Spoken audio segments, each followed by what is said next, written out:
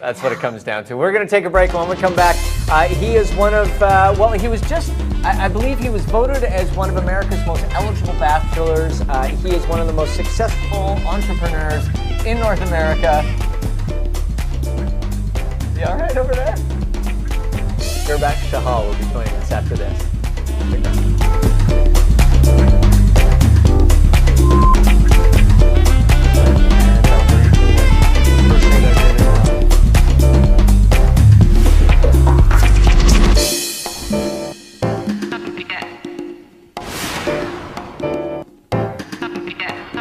Tomorrow on Urban Rush from Twilight's New Moon, actor Christopher Heyerdahl.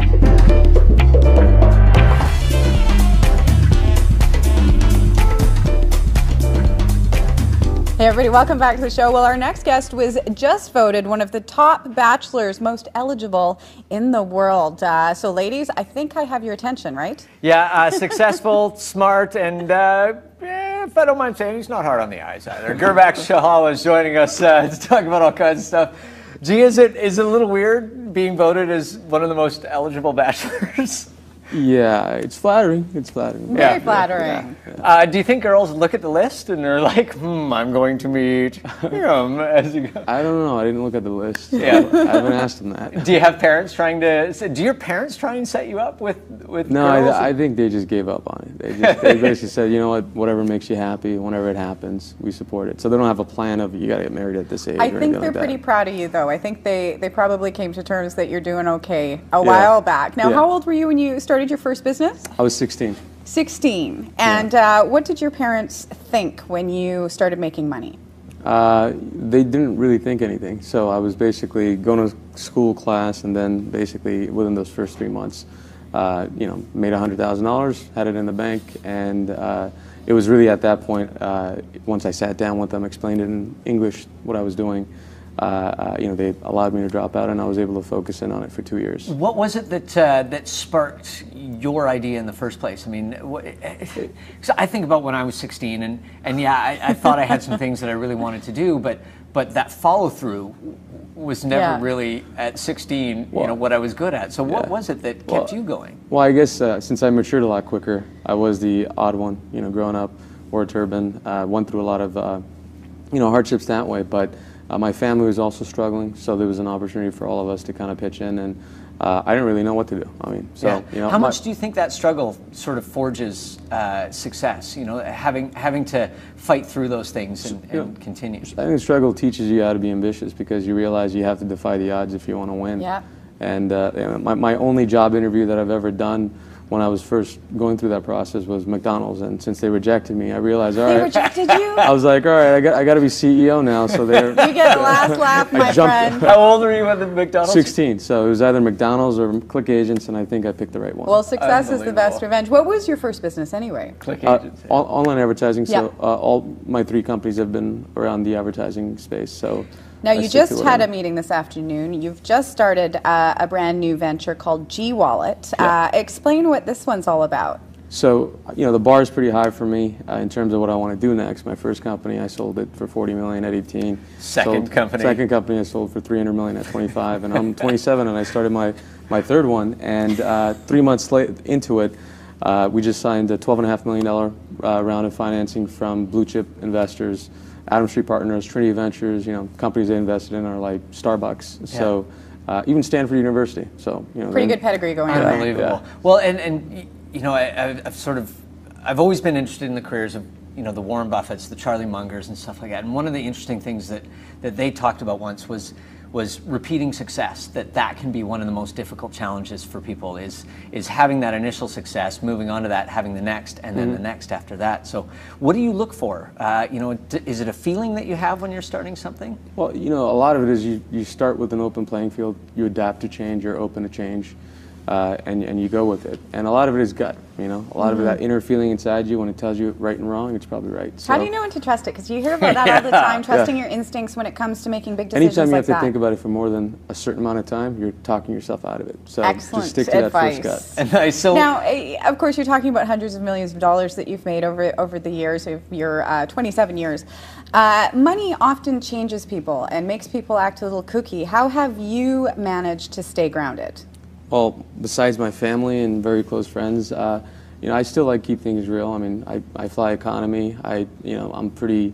It's not because I'm cheap. I just, you know, I'd rather spend my money elsewhere in terms of that direction. So I'm very charitable. I'm involved in a lot of charities, and you know, all that puts things in perspective. So it's not really about like the headlines as you read of the millions that are created. It's really holding on to them and realizing, you know, what else is out there besides the monetary stuff. Do you notice that people treat you differently when they find out about who you are and how much money that you're actually worth? Yeah, I mean, I would say it comes with the territory, but it really comes down to, you know, knowing it and at least processing whatever you want to come out of it after that. Yeah, how important has your family been? I mean, especially your parents, because, you know, I look at families that make the decision to uproot their life, move somewhere else for a better opportunity, not just for themselves, but for their kids as well. And what a bold and brave move that can be for families. So how important have your parents been in sort of guiding you through and helping you out? I think they've given, I mean, obviously at 16 I didn't have that much freedom. I have a lot more freedom now as a 27-year-old. Did your parents still crack the whip when you were, you know, they were very strict even when you were making all in this those money? 11 years I think we've progressed a lot in terms of the freedom territory, but nevertheless, I mean, we're still a very tight-knit family. So we support each other through thick and thin, and I think that's probably one of the, you know, key reasons of my success. So I can always lean on them, count on them through my ups and downs. What did they think when you wanted to drop out of high school?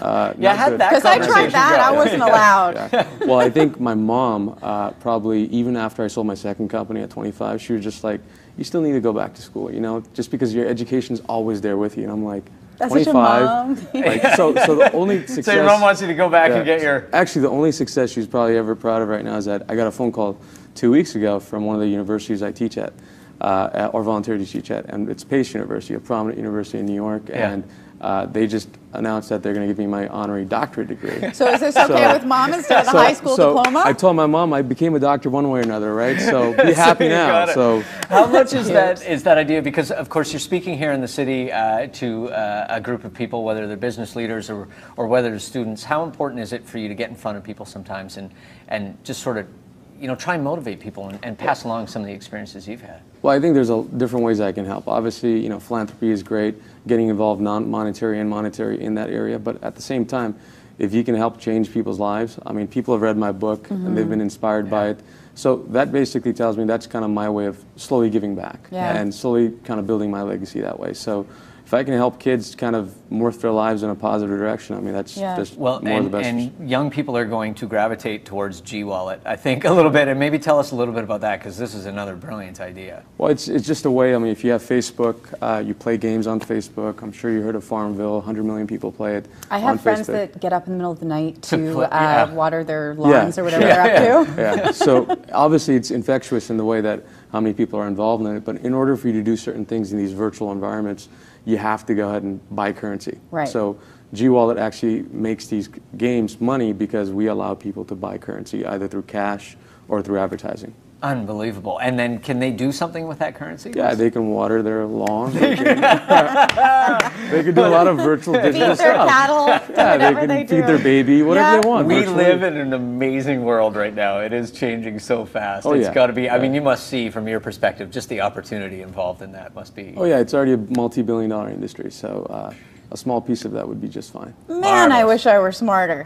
If you want to go and check it out, first of all, The Dream is out. How I Learned the Risks and Rewards of Entrepreneurship and Made Millions is out right now if you want to check it out. And she is speaking tonight at the Surrey Performing Arts Centre, December 1st, of course, today at 7 p.m. If you have an opportunity to go, I'm sure tickets will be at a premium right now, but try and get in there and listen to what I'm sure will be a very inspirational evening. So thank you so much. Real pleasure. Thank you for having me. Thank was you. awesome. We're going to take a quick break. Were we better than Oprah? I mean, honestly. Funner. I take that back. Yes. That's all. Good night. High five. All right, we're going to take a quick Less break. intense. Less intense. Less intense than Oprah. Well, I knew that. Ken Kostick is going to be joining us right after the break for some quick meals under $10. Don't go away.